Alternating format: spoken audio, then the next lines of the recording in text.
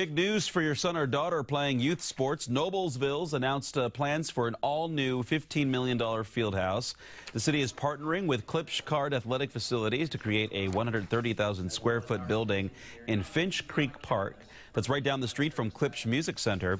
The fieldhouse would feature 5 hardwood courts and 75,000 square feet of indoor turf.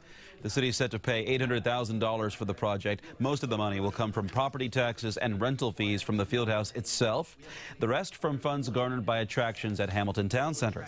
There will not be anything like it in the United States. This, again, will set the gold standard and the bar for athletic facilities across the country. It is also a direct benefit to our community and the residents, and that you can't really put a dollar amount on, but it's certainly a great benefit.